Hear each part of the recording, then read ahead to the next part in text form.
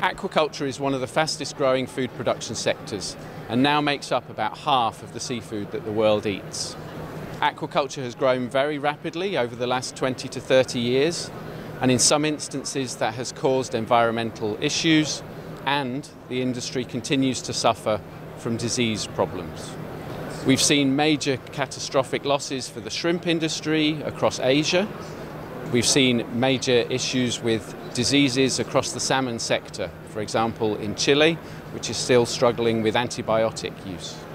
There is no formally agreed international definition for sustainable aquaculture, but SFP is keen to try and move the conversation forward, and as part of that process we have developed a framework for sustainably managed aquaculture that we aim to work with the supply chain to try and prevent some of the booms and bust cycles that the industry has faced.